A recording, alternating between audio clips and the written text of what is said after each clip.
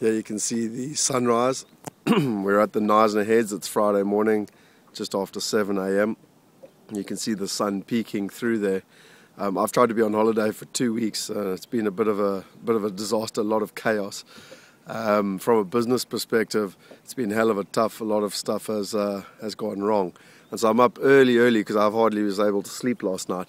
And I'm up early here watching this magnificent sunrise. But could you ask for a better place in the world, sitting on the boat, my boat, to be able to come and do some strategizing, some planning, some dispute resolution, and most importantly, to come up with a game plan, goals going forward. What a magnificent place.